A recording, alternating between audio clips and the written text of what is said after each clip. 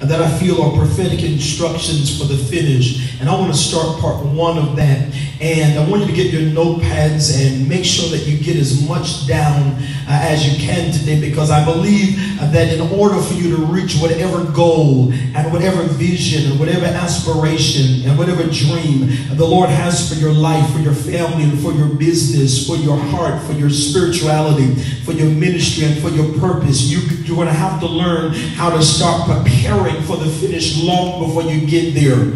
I believe many times that we don't arrive to the finish of things because we don't prepare our testimonies. We don't prepare what we believe God's going to do. We wait until the battle's over to shout. We wait until the battle's over to praise. We wait until the battle's over to start to talk about it. But whenever you are expecting and there's anticipation in your heart for the goal that's right in front of you, you'll learn how to prepare for it. Amen. Many years ago, I shared a message entitled "Prepare Your Testimony." You're going to have to right now, even before it works out in the natural, start to prepare how you're going to act.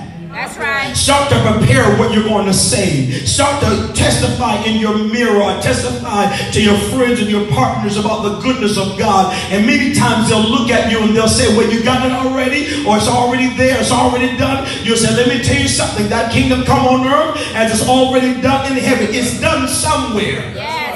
I said it's done somewhere. And whenever you're rising up in your faith and your faith is being elevated, you'll learn how to prepare for the finish long before you see it. So in the book of Joshua chapter 1, one of the things the Lord was sharing with me and rose up in my heart very strong is that whenever you are preparing for it to happen, whenever you are preparing for it to come to pass, you're going to have to put more energy into your deliverance decision making than you ever have. A lot of times we really think that deliverance is getting on the floor and spitting up and all this kind of stuff and somebody laying hands on you. But deliverance is a decision. Deliverance is your ability to decide today that whatever I'm looking forward to, that I'm going to use the wisdom of God, the strategy of God, all right, the instructions of God, all right, to prepare and to get things in order.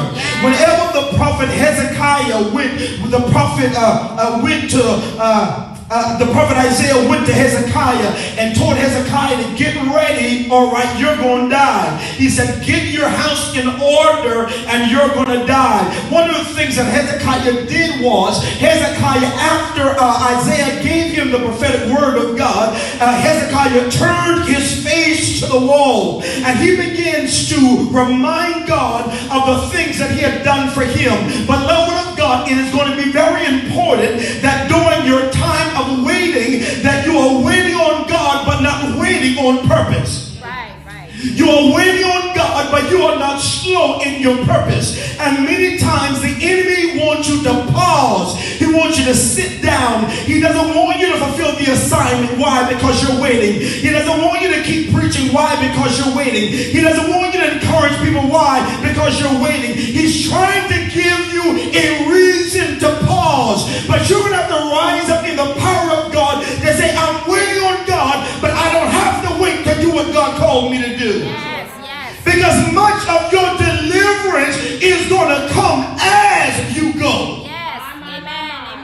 Are you hearing what I'm saying? I said much of your deliverance in this situation or whatever things you're experiencing right now, it will occur as you go. It will occur as you go. And many times you're trying to figure out why God has not done it yet, why it's not being fulfilled yet, why it's not being manifested yet. It is because your feet are too still. You're going to have to teach the devil and train the adversary that my feet still work. Are you hearing what I'm saying to you? I said you have to train him that my feet still work, that the weapons of warfare that you are forming against me have not paralyzed me. The enemy wants you to get to a mobile state. He wants to mobilize you. He wants to get you as that man was in John 5 at that pool of Bethesda. Lord God, waiting on somebody to put him in the water, waiting on somebody to drag him near the pool, waiting on somebody, waiting on the angel, waiting on the angel. Jesus was right there in front of him, and instead of him recognizing the Messiah, recognizing his deliverance, recognizing his victory, he starts to give God excuses on why he could not get up. And many of us are giving God excuses why we can't get up, why I can't do it, why I can't fulfill the assignment, why I can't do what God's called me to do, whether it's business or whether it's family, whether it's ministry, whether it's in your heart, because our heart needs work. Talk to me, church. I said our heart needs work. And this is what's wrong with some believers who are waiting on God. While you're waiting on God, you're not doing your heart work. You're not doing your heart work. Your heart can become a weight to you. Your heart can become an anchor to you where you can't move, Lord God. While you're waiting on God, while you're doing what God calls you to do, you're going to have to work on your heart. Say, I need to work on my heart. The reason why Abraham had to go back and rescue Lot all of these times, go over and over again, Lot getting captured, Lot getting stuck in Sodom and Gomorrah, is because when God gave him the word in Genesis chapter 12, his heart was not detached from where he had come from. Y'all ain't talking. So when God was trying to move him forward, he was weighted down by his own heart. What parts of your heart are weighting you down? My God. Are mobilizing you, glory to God, where you are hearing the word of God, but your heart is keeping you anchored. Are you hearing what I'm saying to you? All right, so you're going to have to put more energy into your decision, your deliverance decisions. Deliverance decisions. Somebody say deliverance decisions. This means decisions that tie you to deliverance, because there are some things that you can decide to do that you don't even have to pray over. You don't have to pray through. You don't even have to wait on God. All you have to do is make a decision, and guess what? Your one decision, Lord God, is going to be the connection to your deliverance. That one thing that you decide to do, Lord God, and you'll look at it and you'll say, well, God, wasn't that easy? And God will say, yes, it was that easy. Come on, Apostle.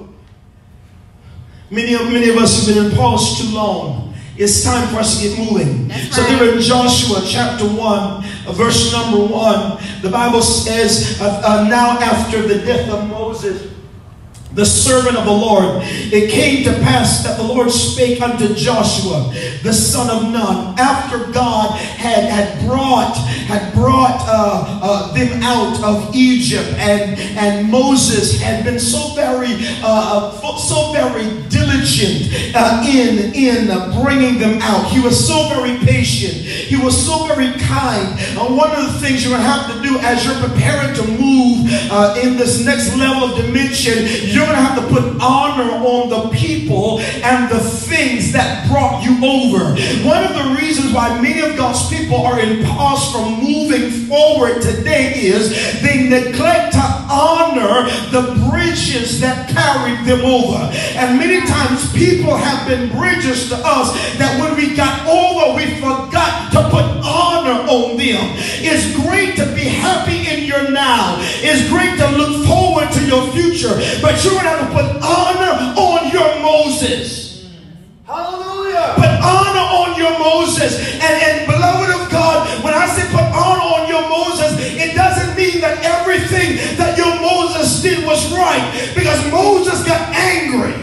Moses smote the rock. Moses had drink rebels drink when God didn't tell him to cause them to drink that way. He got angry and he started to get frustrated. So everything that Moses did wasn't right. But one of the things that Moses was a bridge that brought them to that Joshua. Are you understanding what I'm telling you? Moses was the thing that brought them out of Pharaoh's house. Are you hearing? Brought them out of bondage into a place, Lord God, where they could worship freely. It wasn't everything wasn't right where you've come from, but that one thing they did right was keep you alive until you got connected to the thing that would give you life. Yes. Hallelujah. Some people in your life, some until God brought you to a place that you could breathe on your own. Yes, yes. So what is God saying? God said, put on your Moses. Are you understanding? Now we don't want to do this, glory to God, sometimes because of the things that happen through the transition. And let me tell you something, you have to be patient and diligent when someone is leading you through transition, because sometimes communication gets lost in the translation. That's right. Yes. I said sometimes communication gets lost in the translation. Lord God, we're trying to come out of Pharaoh's house and Lord God deal with all these people. Lord God, emotions get crazy, frustrations, Lord God. Sometimes working with people in the house of God, sometimes things get frustrated, but you don't have to say, I'm not going to let the communication get lost in the translation. I understand we're all trying to go somewhere. We're all trying to get things done. Lord God, it might not have come out of her mouth the right way, or he might not seem to act the right way with me, but I understand, Lord God, that we're all moving. Yes, Lord. We're all moving towards something. We're all moving towards somewhere. So I've got to be patient. Say patient. Patience. Yes. Be patient with your Moses and put honor on your Moses. So that's the first thing. Put honor on your Moses. I don't care if you say, Father, I thank you. I thank you for the bridges and the connections, Lord God, because sometimes God will intentionally cause you to pause until you become grateful. Wow. God will intentionally cause you to pause until you become honorable, glory to God. Until you start to say, Father, I thank you for her. I thank you for him. I might not be in connection to them no more, but I thank you for the years, Lord God. Y'all ain't talking, they fed me the years. They encouraged me, glory to God. It might have gotten a little funky at the end, but Father, I'm not even paying attention to that. I give you praise for that because it was you working through them. It was you that rescued my life through her, that rescued my life through him. I'm not going to be ungrateful. Hallelujah. God will intentionally cause your life to be on pause when you forget about the seeds that have been sown through the hands of people. Yes. Are you understanding what I'm saying to you? So after all of these things, Moses gets frustrated to the point where God says, because you got frustrated and irritated and you caused the people to get you to lose your eyes off the assignment. Number two, don't you allow people to get your eyes off the assignment just because you're frustrated with them. Now you don't want to do the assignment no more because you're frustrated with your team members. You don't want to do the assignment anymore because you're frustrated with your brothers and sisters who might not show up. Y'all ain't talking, who might not put their hand to the plow. That's none of your business. Be patient and keep your hand on the plow. Y'all ain't talking. Don't you look back. Don't you stay home. Don't you stay in pause because your eyes are on other people and other things. Y'all ain't talking. You've got to be laser focused. You will let your frustrations with other people stop you from doing your assignment. Moses had done that, beloved. Moses let people get him frustrated to the point that he had worked all that time, all of that energy, leaving the house of Pharaoh, leaving the bed of luxury to walk with the people. Y'all ain't talking, to wander by himself. Y'all ain't talking in the wilderness, shepherding sheep that didn't even belong to him. Y'all ain't talking, he was a hireling. Y'all ain't talking, doing things that didn't even benefit him, but benefited somebody else. You're going to let your seasons of isolation, your seasons of wandering, and then let the frustrations of people make all of that nothing. You still don't get the promise. You still don't get to the promised land because of the frustrations of people. Beloved, you need to learn how to deal with frustrations sharply and wisely. Are you understanding? Because your irritation and your frustration is the water on the fire of the Spirit. And that's why there's no motivation. That's why, glory to God, where places you should be motivated in, you don't even feel motivated no more. You don't even want to do it anymore. You know why? Because you let the frustration of people water down your fire, water down your ambition, water down your motivation, water down your pursuit of God. And you're going to call the devil a liar today. And you'll say, that fire that's within me today, I'm not going to let frustration water that down. I'm going to keep the fire burning. I'm going to keep the energy going. Are you hearing this today?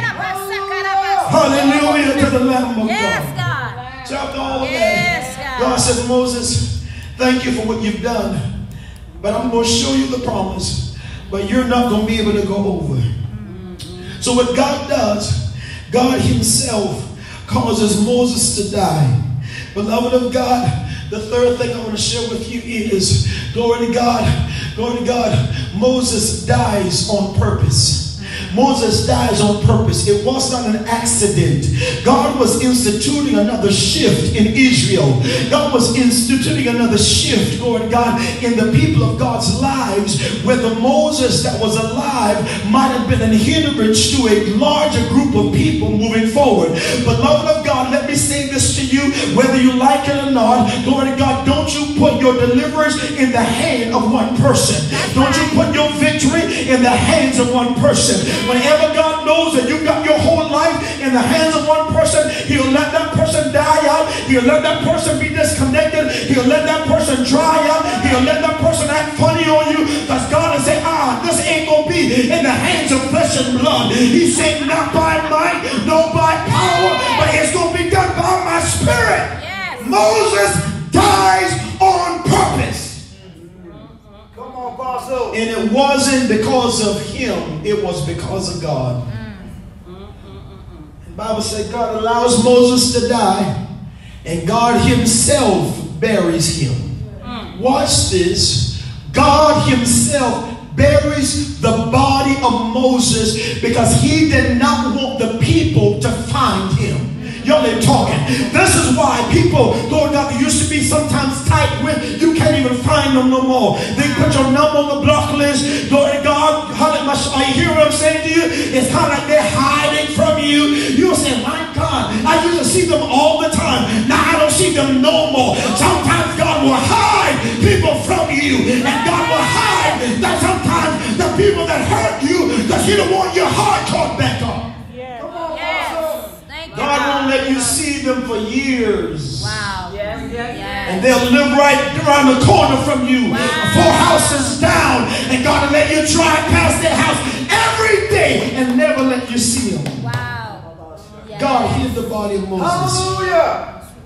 Because he didn't want the people to go to the grave and memorialize a place he was calling them from. That's right. He didn't want the people to romance their past. Yeah. He wanted the people, glory to God, to move on, to get past Moses. Come on, Apostle. Y'all talk. Y'all talk. If they knew where the grave was, they would have gone there. They would have set up a monument. They would have set up a memorial. They would have planted a church. Y'all ain't talking. They would have built their lives around a location where the body of Moses was, because in their eyes, Moses was the greatest thing they had ever seen. Yeah. And whenever one thing is the greatest thing you've ever seen, you will look forward to something that's better. Y'all ain't talking to me. So God hides the body of Moses. He doesn't tell them the location. So there in Joshua chapter 1, the Lord announces to Joshua. God tells Joshua, let me tell you what I've just done. He says, now after the death of Moses, the servant of the Lord, it came to pass that the Lord spake unto Joshua, the son of Nun, Moses' minister, saying, Moses, my servant, is dead. Can somebody shout dead? Dead. He's not coming back. It's not going to be revived. It's not going to be resurrected. It might hurt your heart, but sometimes God has to announce to you relationships, connections, partnerships that are dead. Stop fasting over people that God has intentionally removed. Oh God, I wish they would come back in my life. Oh God, that was my greatest help. Oh God, send them back home. Oh God, send this person back. God is saying that is dead. Cry, mourn, but get up and move on. That's right. Hallelujah. He said, Moses, my servant, is dead. Don't look for him. Wow. Because, beloved, you have to realize why God said this. Realize why God said this. Because there were times when Moses went up in the mountain and stayed, Lord God, and the people assumed he was dead, but he always came back. So God wanted them to know this time it's not coming back. He's not coming back. It's not going to be revived. It's not going to be resurrected. I have something else for you. Lord God, it's time to get past it. Somebody say, get past it. Get past it. That's part one of the series that I'm going to talk to you about today. I want you to realize that you've got to get past it. And sometimes this is easier said than done, Lord God, where it deals with matters of the heart. But beloved of God, many of you have been mourning for too long. In 1 Samuel chapter 16, Samuel, Lord God, was mourning over Saul because he was handpicked by God. It was Samuel that anointed Saul. So after Saul gets rebellious and gets prideful, Samuel starts to grieve. Samuel starts to mourn, and God says to him, how long will you mourn over Saul? See, I've rejected him. I've pushed him out. I've denied him. Wake up. I've got another king. Glory. God has another David for you. Glory.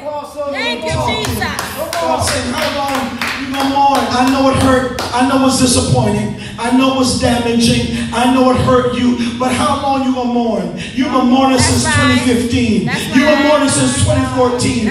Every year, I'm still giving you dreams, but you lack the motivation to get up and run after it because you're mourning over what was happening. I'm helping somebody today. God is in my shutdown. God says it's time to take off your grave clothes. It's time to take off your mourning clothes. It's time to put on the oil of joy, talking gladness. I'm the Messiah. It's time to rejoice for the David that God is anointing right now. Yes, God. Thank you, God. Hallelujah. Somebody said there's a David coming. There's a David coming. Listen, he says, Moses, my servant, is dead. He says, now therefore arise, go over this Jordan, you and all the people unto the land. He said there are people and generations that are connected to you, and their deliverance is being delayed by your pause. Your family's deliverance is being delayed by your pause because you won't get up. You won't get up. You won't get up. Somebody said, well, I don't feel it yet. Then you don't have to feel it yet. Just get up. Somebody said, I don't feel. You don't have to feel. Just get up. Just get up. Because if you get up, something is going to be triggered. Something is going to start to move. The earth is going to recognize that there's a greater source of power that's not connected to Moses. It's connected to God. Yes. Somebody shout, get up. Get up. Glory to God. He says, now therefore arise.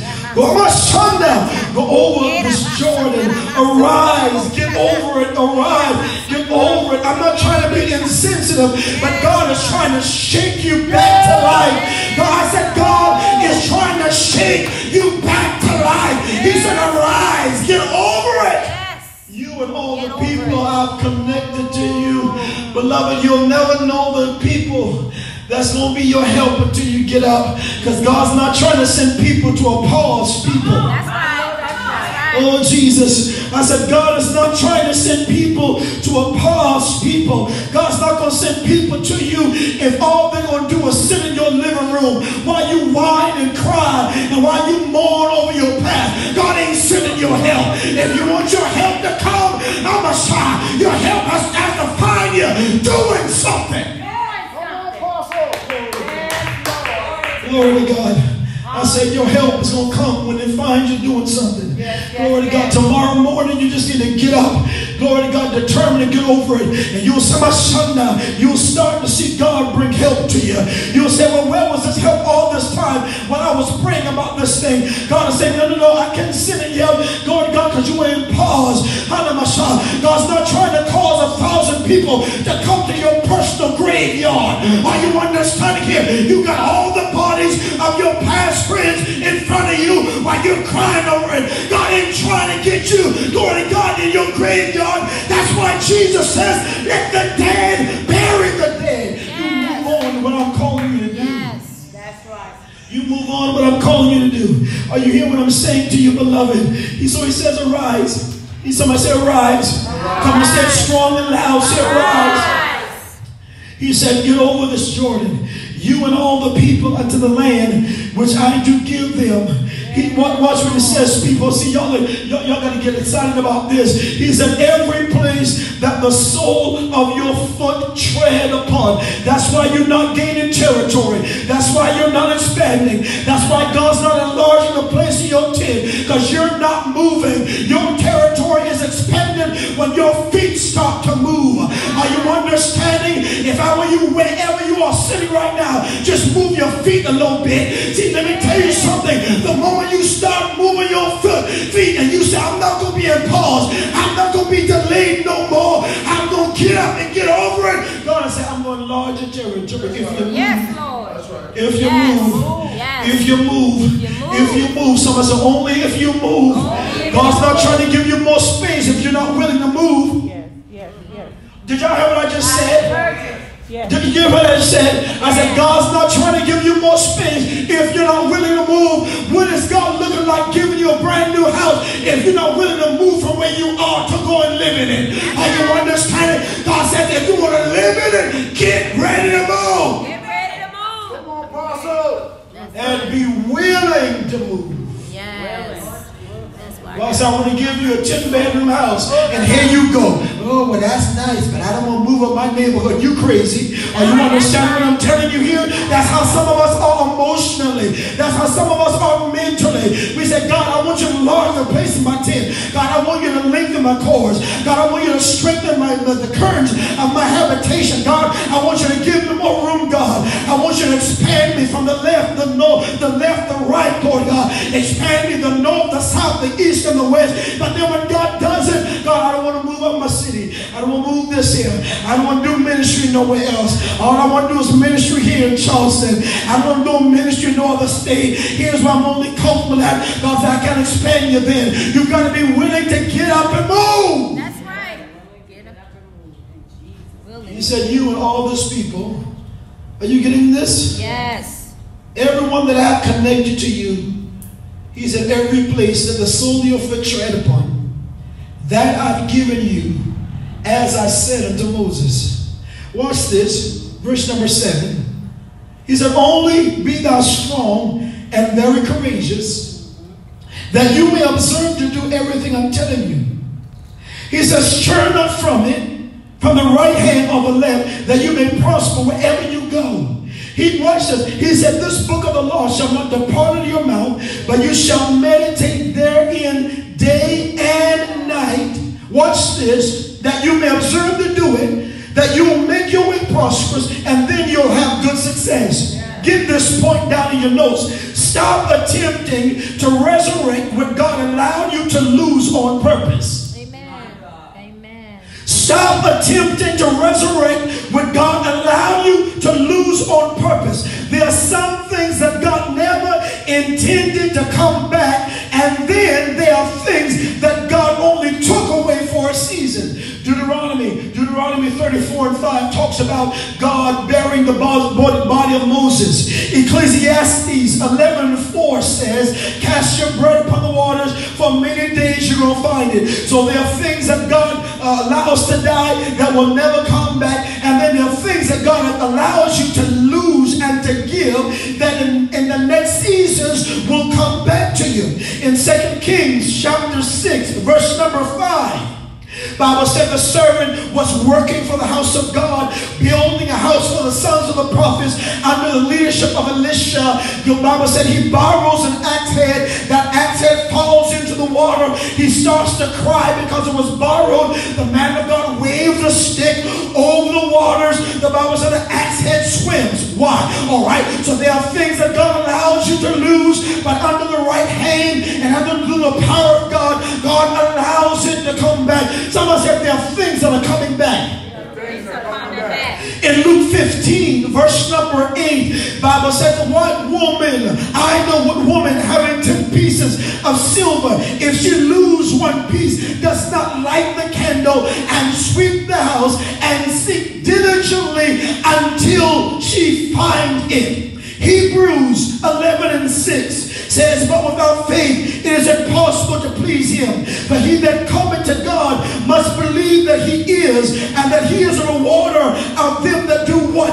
Diligently seek him. So there are things that God allows to die that will never be resurrected. And then there are things that God allows you to lose that will come back in its proper season. Watch this. If it is the heart of God for you to get it back, you don't have to make it come back. It'll come back on its own. That's right. Come on, Apostle. Y'all are talking.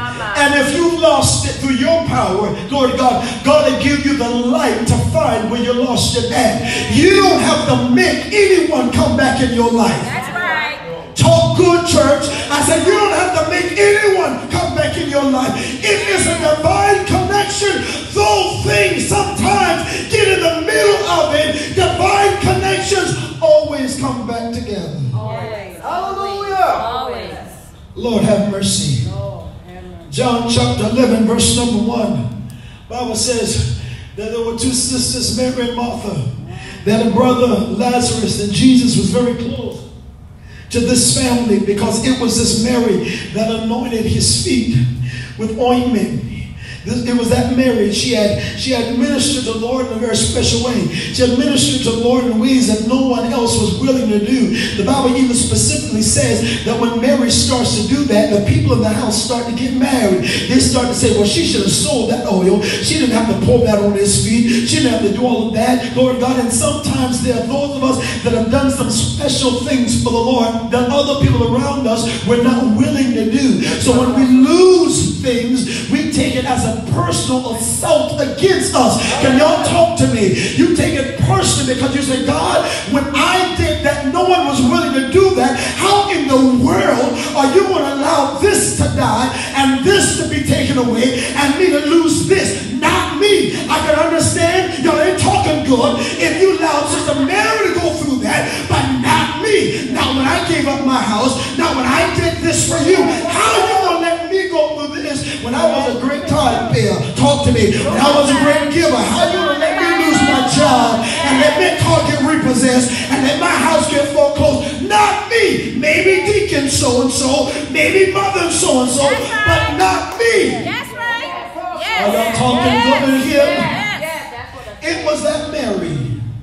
It was that same Mary that had done some special ministry for the Lord. Special ministry for the Lord. They sent a word to Jesus. Watch this, beloved. Saying that Lazarus, who you love, is at the point of death. They didn't just say Lazarus. They didn't just say our brother. They said Lazarus, who you love. Y'all ain't talking. That's right. That's right. The one you love. The one you love is at the point of death. Why were they saying that? They were saying that so he could hurry up. That's right. Because you move quicker and you move faster. And you move faster when it's someone you love. That's right. Somebody clap your hands for the goodness of Jesus. Yes. Hallelujah. When it's someone you love, you move quicker. That's right. You get in a hurry. But the Bible specifically says that Jesus, after hearing the word concerning Lazarus, he stays an extra 2 days. He does not rush. He does not get in a hurry. He does not do what many of us would have done. He does not, Lord God, speed down the highway at 90 miles an hour or 100 miles an hour trying to get there. He does not run through red lights, y'all ain't talking on stop signs to get there. He stays there 2 additional days. Are you understanding what I'm telling you? And the Bible says, the Lord tells him that this sickness is not unto death, but for the glory of God. It amazes us in that glory to God. We always say, Father, get the glory out of this, but we don't ever let God's glory be seen. We want our might to be seen. We want things just to be straight and narrow. But if you want the glory of God to be seen, then you're going to have to allow the sufferings of this present time sometimes to occur in your life. Yes. Hallelujah. You want the glory of God to be seen, but you don't ever want to allow God to put you in a challenge or to put you in a situation where his power can be seen through. You don't want the test and the trial, and when you don't allow that to come, you block the glory of God. Hallelujah. Bible said there was a man that was born lame. Man that was born lame. They brought the man to Jesus and they said, who sinned? Did his mama sin or his daddy sin that he's like this way? Wow. Jesus said, no one did nothing or anything for this to be. There are some things that have happened in your life. You did nothing wrong. It was just in the process of God that his glory wants to be seen. Jesus said, nobody did nothing wrong.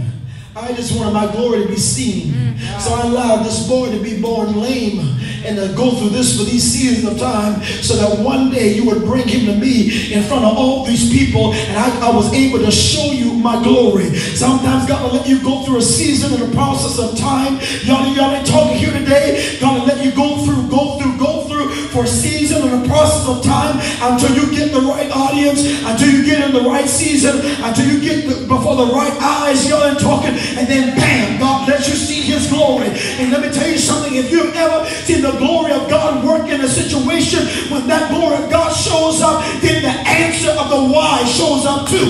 And you say, God, now I know why you let me go through this. Now I know why I have to suffer. Now I know why I have to go through it. Glory.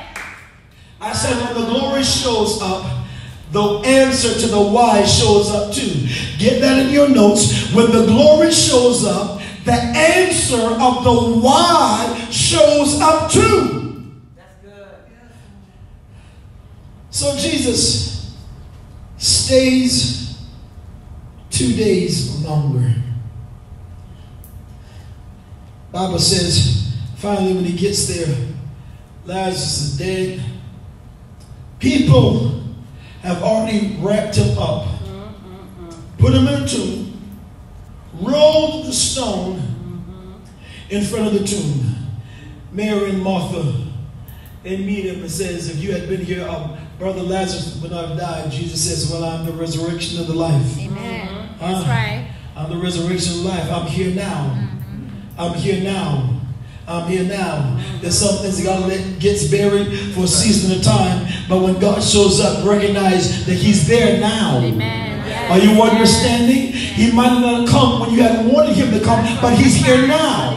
That's what Jesus was trying to get the man in the pool to understand. You might have been here for 38 years, but I'm here now. And God knows how to restore the years that the locust, the caterpillar, and the palmer worm has eaten away. God knows how to give you back your recovery. Yes. Hallelujah. Somebody shout, yes, Lord. Yes, Lord.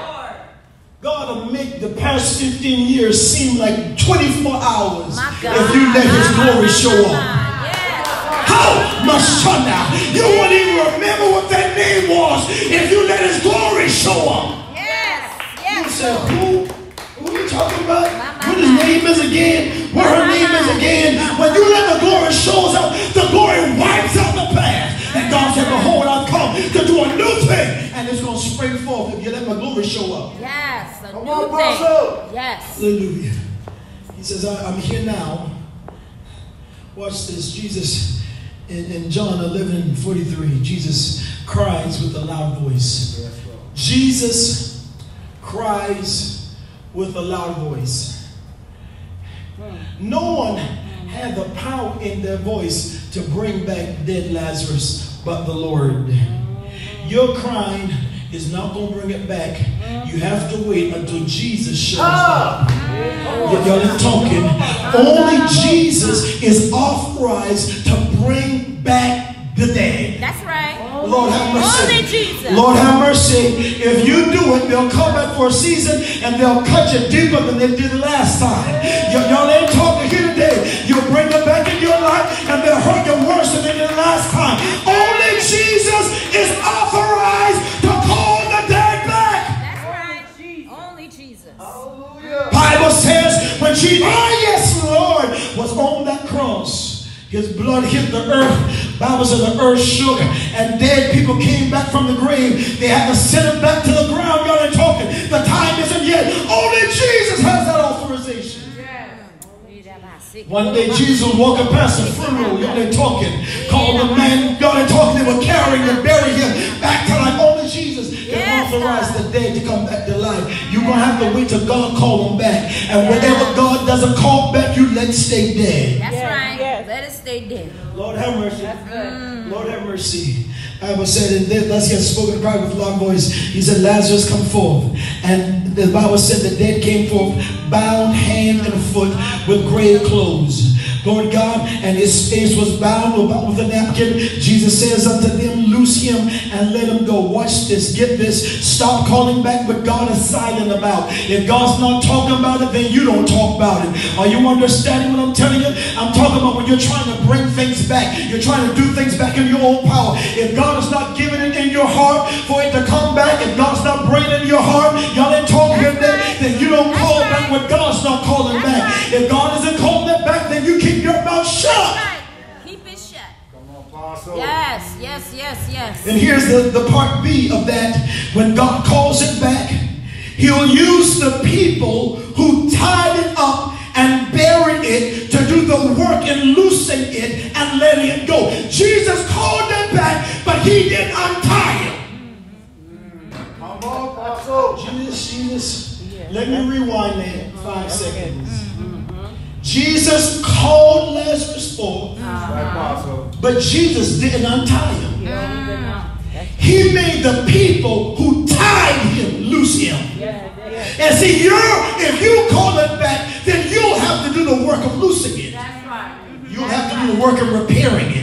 You'll have to do the work, and y'all ain't talking and getting everything all unwound and all this kind of stuff. Using your energy, using your money, using your resources. But God said, if you let me bring it back, I'll pay for it. Y'all ain't talking, and I'll make other people be employed in doing it. You'll be laying in your bed, and God have your enemies untying the thing they tied up. Y'all ain't talking. God will have people go back on the things they said about you. They'll have to make post say, I lied on her. I lied on him. I did them wrong. I'm the one that tried to do them dirty. Y'all ain't talking. God's going to make your enemies untie you. That's right. My God. That's good. Glory. Glory. No. Yes, God. Now get this. Get this, beloved. I got to let you go. I got so much more, but let me get this. Whenever we were talking earlier about Moses, right? How God buried Moses and did not tell the children of Israel what Moses' location was. You remember that just a few minutes ago? God didn't tell them. God didn't allow them to attempt to resurrect Moses. He didn't allow them to do that, right? Because if God would have resurrected Moses for the cries of Joshua and the children of Israel, then it would have stopped the help for Jesus. I need to show you this.